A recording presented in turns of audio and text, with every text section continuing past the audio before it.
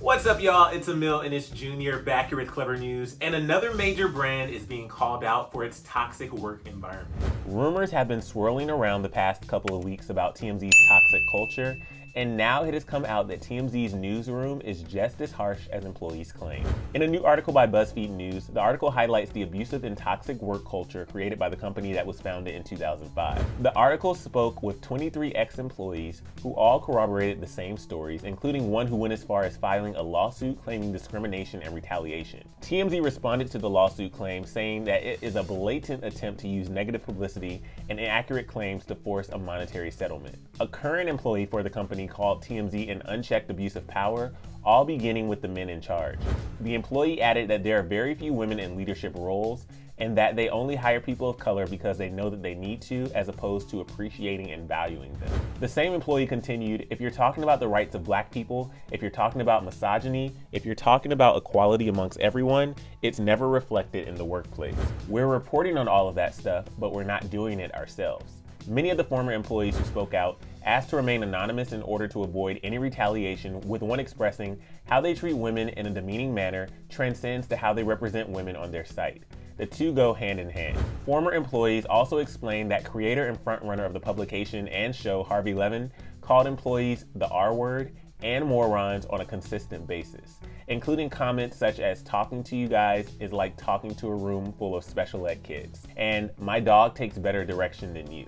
One former employee explained that they felt threatened by executives at TMZ and said they were called a piece of and dummy. Veronica Barriga explained that she began working as a TMZ celebrity tour guide in 2018 and even appeared on TMZ on TV for 2 years. And when she asked about transitioning into a more full-time role in the TMZ newsroom, she was told she didn't have enough experience. She said, "I was told I did not have the experience to be an associate producer, so I called them out and I said, you just hired a male associate producer who had significantly less experience than I do, who's straight out of school. How do you explain that?" And they chalked it up to nepotism. Back in 2014, a former employee named Ryan Nauman filed a complaint with the Equal Employment Opportunity Commission after Harvey outed him for being gay to his colleagues. Another explained that she filed a complaint with HR about gender discrimination from an executive producer, but was later told there was no merit to her claims. Warner Brothers and Harvey Levin did not immediately respond to multiple requests for comment, but a second current employee told BuzzFeed News the word has never and would never be used within TMZ by anybody in authority, and that it's not true that our hiring or firing practices are based on race and gender. In the article, Harvey was also called out for getting two black women mixed up when they looked nothing like one another. The employee says that Harvey would get the two women confused, and when asked about his treatment towards the two women, Harvey did not have a comment. And while it may seem like the obvious next step is to kick Harvey to the curb, well, let's just say that there are lots of people turning a blind eye to the problem. One former employee pointed out the obvious, saying, "Are you surprised that the person who has made a career off getting everyone's dirt?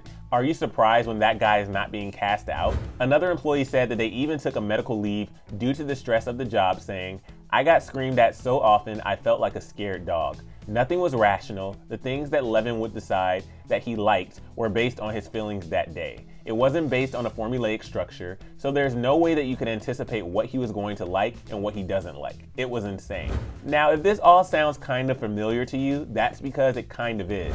Recently, Ellen DeGeneres came under fire for the toxic work culture on her daytime talk show. Both The Ellen Show and TMZ have the same parent companies, Telepictures and Warner Brothers, and as a former Warner Brothers employee pointed out, there doesn't seem to be HR oversight over what happens. The article concluded with the former employees saying they feel sad that even during the Me Too era, that this still became a growing issue. One former employee released a statement saying, "Even though other entertainment companies and other studios in Hollywood are held to a higher standard, it's almost like people think if you choose to work at TMZ, then you're choosing to be in a toxic environment." And upon this not so shocking news finally coming to surface, users online took to Twitter to share their thoughts, with one writing, "A company whose business is having people stalk celebrities at the airport and accost them while trying to get to their cars is toxic? What?" Someone else added, "Just shocked TMZ is a toxic workplace. Shocked." And another person added, "Are we surprised? TMZ embodies the word toxic." Let's hope this reckoning means a safer work environment for our fellow news reporters and their coworkers at TMZ. But if you're loving Clevver and want to hang around for a bit, then click right over here for another Clevver News video, and then let me know your thoughts on all of this down in the comment section below. I'm your host, Emile Ennis Jr., and I'll see you soon right back here on Clevver News. Bye, guys.